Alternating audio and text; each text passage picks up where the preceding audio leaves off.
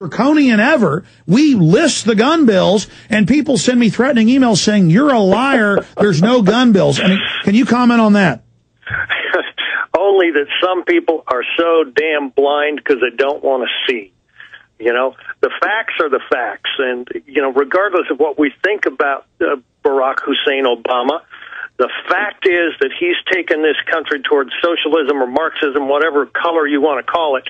And it's so far from what the founders intended for this country, it ought to scare us all to death. And notice, the deeper they get us down this road, Steve Vaus, it only gets worse. Their solutions always only make it worse. Yeah, you know, but they're going to give us all health care, and they're going to manage it. I've never seen a single thing the government has managed that they've done right. So that's another thing that should have you scared, not only for yourself, but for your family and kids. And, you know, coming full circle here, I mean, that's why people like you, Alex Jones, and people like me, Steve Vaus, not to inflate our importance, but, you know, people need to rally around the sources of real information, the people that are encouraging freedom and independence and liberty. You know, you got to support these people because they're right. Absolutely. Look at this, folks. The emergence of Obama's Muslim roots. Now, they denied all this, said it was a lie, attacked anybody that covered it, and then he goes and gives speeches saying, I have a Muslim upbringing, I have Muslim roots, I'm your friend, when he's in Muslim countries. And then we write a story about it called The Emergence of Obama's Muslim Roots, Infowars.com, with links to ABC News, WorldNet Daily, Times of London Online, and Obama's own Organizing for America. We link directly to Obama's own statements, and they comment in our article that we're making this up. If it weren't so sad, it'd be hysterical. It'd be a great comedy. You know, you'd make a film about that, I'll tell you what. Well, it goes further here. You know, he writes about how it is a Wahhabi variety, that's the majority Muslim Sunni out of Saudi Arabia, and you know, he walks up and fully bows to the Saudi king and then says, well, I was too tall. Well, the Saudi king's almost as tall as him. He says, well, I was picking something up off the floor. And then later they admit, okay, he was bowing. We haven't had a president ever in our history bow, you know, a complete bow. They might have shaken a woman's hand or something and done like that, you know, disrespectful. Completely bow. And, you know, the point is that this guy is just a complete political whore. He bows to everybody. He does. And, you know, now he's out continuing his apology tour. Everything we've ever done, well, we're sorry that we did this and we did that. When has anybody ever apologized to us? And frankly, even if they did, we should be the last country in the world apologizing. We, you know, the greatest example of freedom and the power of the people. We've got nothing to apologize for. The only thing we've got to apologize for, in my mind, Steve Vaus, is for letting internationalists use this country's money and wealth to fund their IMF and World Bank takeovers of the planet. But we've been used, you know, like when a mosquito comes and sucks blood out of you to fly off to, you know, be able to produce its protein eggs. You know, the female mosquitoes are the ones that drink blood.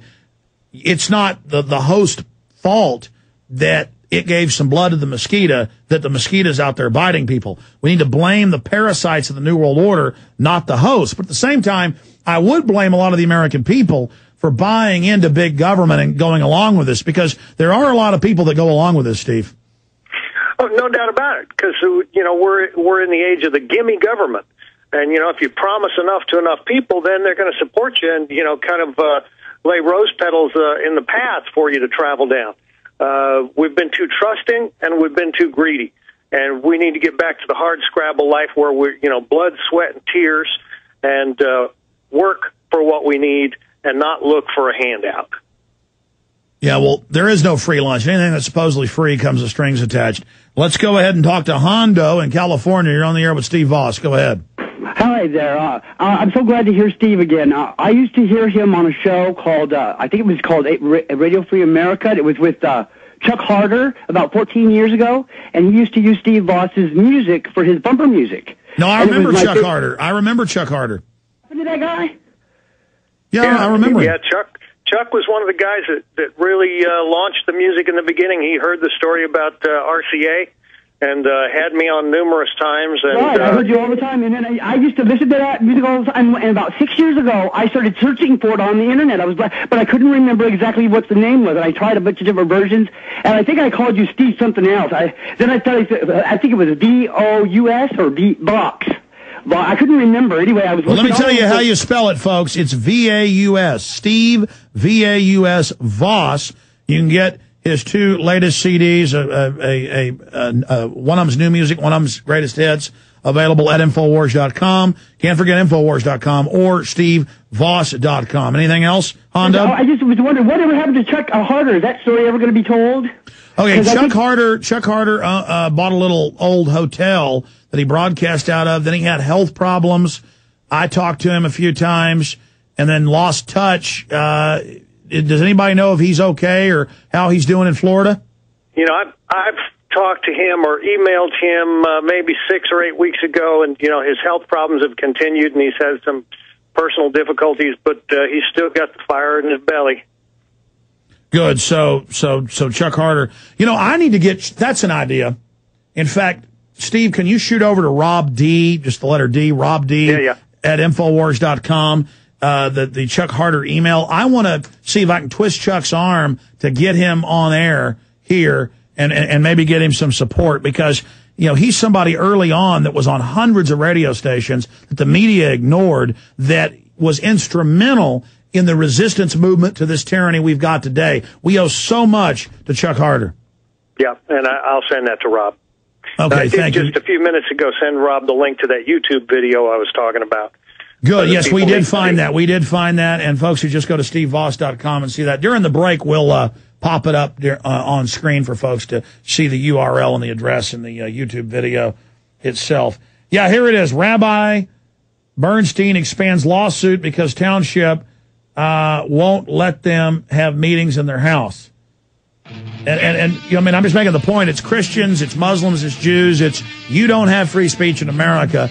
And these cities want you to be 501c3 too. Waive all your rights, be part of the clergy response teams, be government approved. I mean, it just goes on and on, the takeover of our society. Steve Voss is our guest. I'm Alex Jones. Our websites are prisonplanet.tv, jonesreport.com, infowars.net. Stay with us. We'll be right back.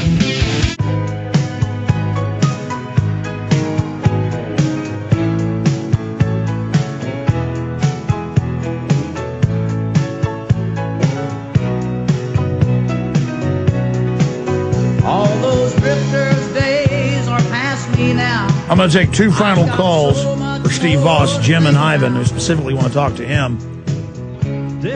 We got Alan Watt coming on. We got Max Kaiser coming on. We've got Ron Paul coming up the next few days. We've got a whole bunch of big guests Thursday and Friday, so stay tuned for that.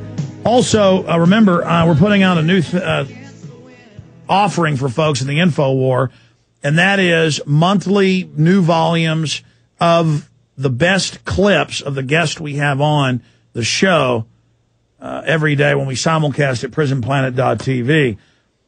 Another weapon in the Fight for Freedom DVD arsenal, Alex Jones Show Volume 1 is now out. Volume 2 is out. Volume 3 is out. You can get all 3 of those at Infowars.com. Volume 1 has Joe Rogan, Alan Watt, Gerald Celente, Art Acevedo. Gerald Celente is coming on the next few days as well. So that's there. The Money Masters, How Banks Created the World's Money, 3-hour plus film, 2 DVDs. This is only $19.95, and this will explain to people who the New World Order are, what they're doing, how they operate, what they're up to, and how to stop them.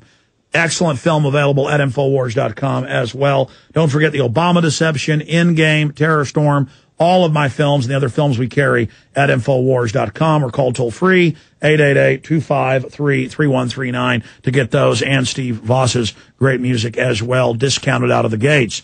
Let's take 2 final calls for Steve Voss. Jim in Ohio. Jim, you're on the air. Hello? Yes, Jim, go ahead. Hey, thanks for a great job you did on that eugenics today. That was super. But the question I have for you is, why do you think the unions haven't stood up across the country about the fact that they shipped all the jobs out and called a big boycott for a whole day across the country? Say that again? The unions across the country, they shipped all the jobs out overseas to get rid of everything. So why haven't the unions took a day